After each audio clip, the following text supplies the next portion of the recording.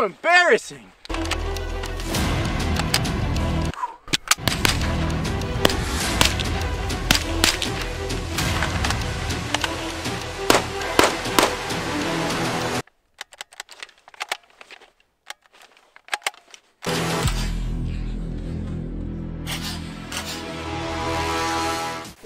So, welcome back to the Reaver Approach channel, everybody. Today we're talking about training with 22s. Is it actually something you can do? Is it actually good practice, or is it just gonna form bad habits? Or is it only for the poors because they can't afford actual ammo? Let's jump into it. So, most will argue that dry fire is going to accomplish just as much as firing a 22 because 22s really just don't have any sort of recoil, so it's easy to control.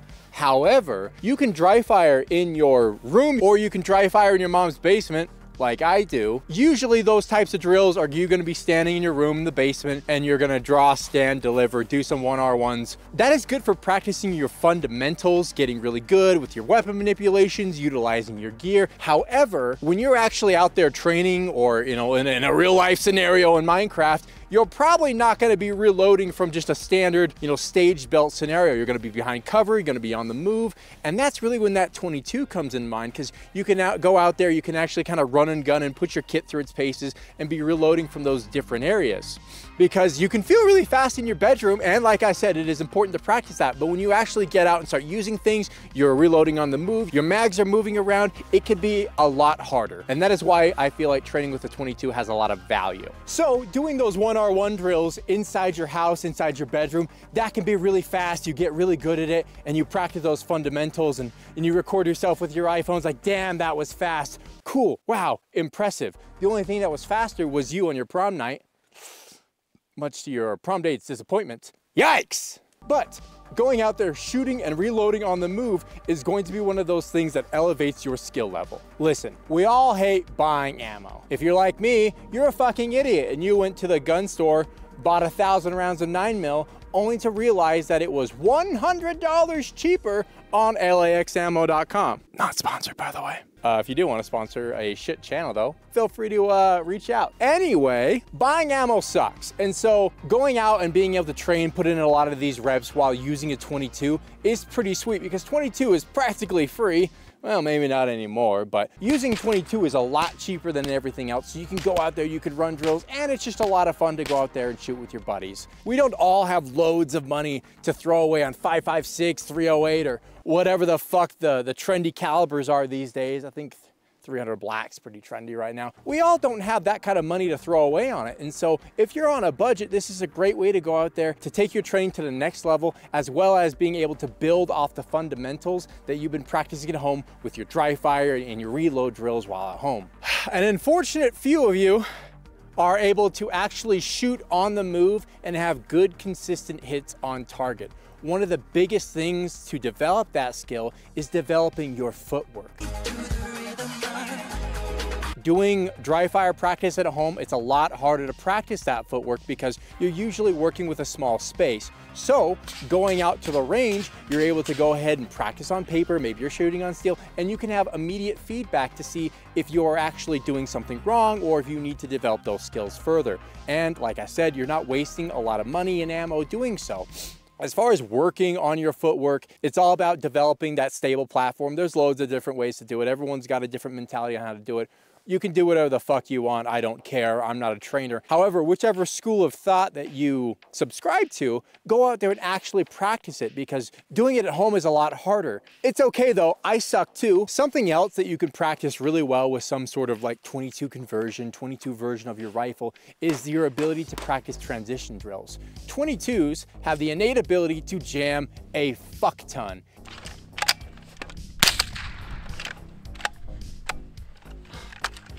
Malfunction. That enables you to have a lack of feedback so you know your weapon has stopped. So you can do a weapon manipulation, see if you can clear that malfunction, or just transition to your pistol, bring it up.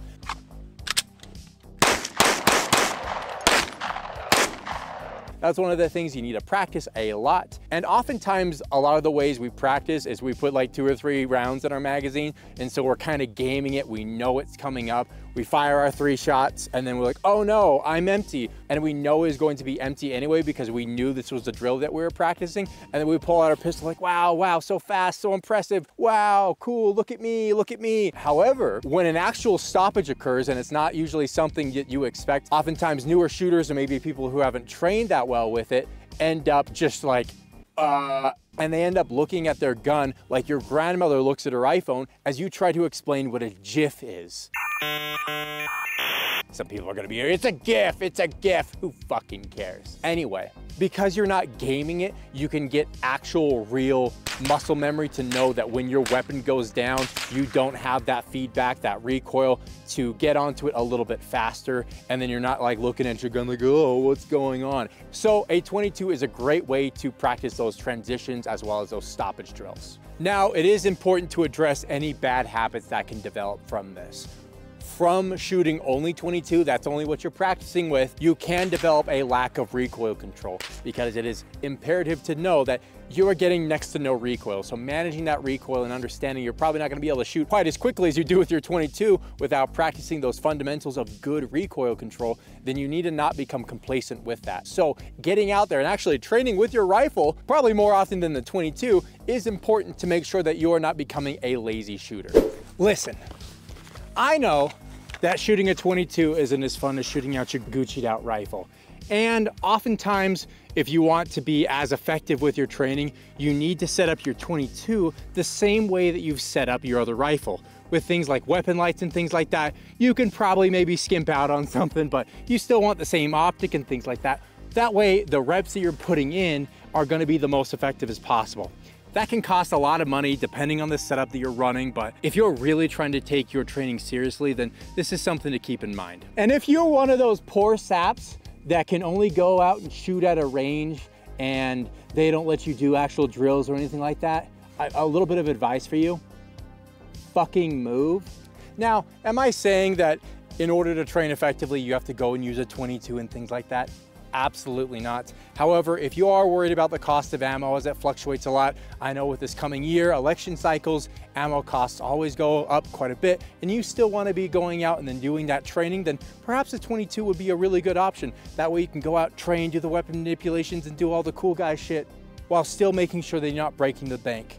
There's a lot of guys on the internet, it's like, oh yeah, spend $2,000 on ammo every single month so you can train effectively.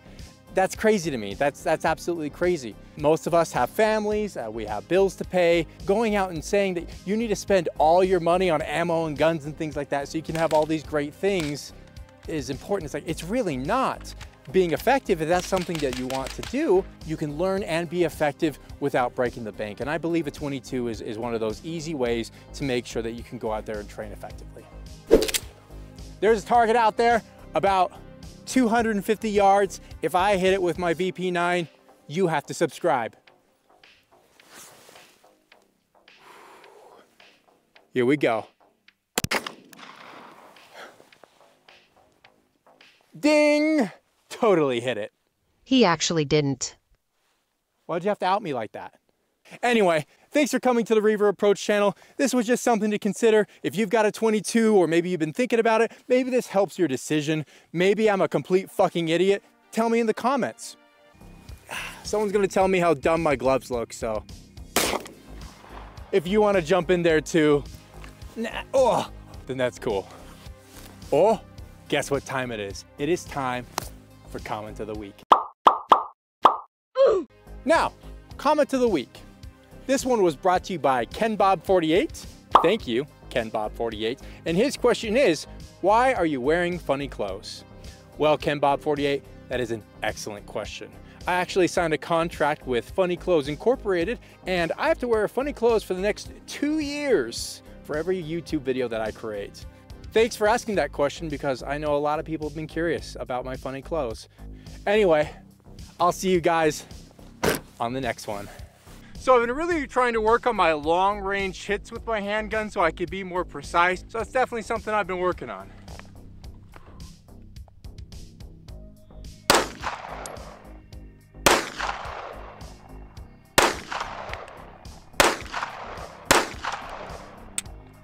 All right, let's check out our hits.